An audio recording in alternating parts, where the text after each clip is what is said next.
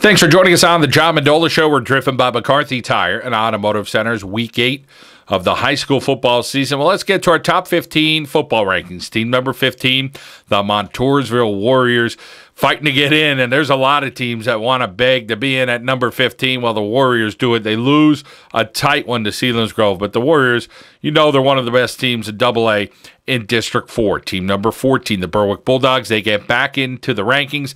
They are 5-2 after a big win against Williamsport. Team number 13, the Dunmore Bucks and Coach Jack Enses, they took care of Lakeland and did it. Now they'll face Western Wayne this week. Jersey Shore at team number 12. They have a big one this week as they will take on the Selinsgrove Seals. Team number 11, Blue Mountain victorious.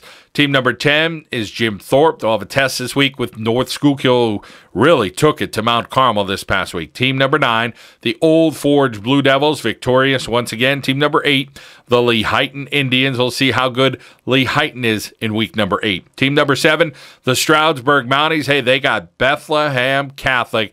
That should be a dandy on the schedule. Team number 6, Scranton Prep, another win. Team number 5, the Loyalsock Lancers. Head over to team number 4, the Lake Leben Black Knights. They'll play Nanticoke this week. To team number 3, the Wyoming Valley West Spartans. Got to see the Spartans live in action against Crestwood. Pretty darn good football team. Team number 2, the Selinsgrove Seals, find a way to win against Montoursville in overtime. And the number 1 team, the Southern Columbia Tigers, they have Lewisburg this week in a Thursday night affair. There's your top 15 football rankings here on the John Mendola Show.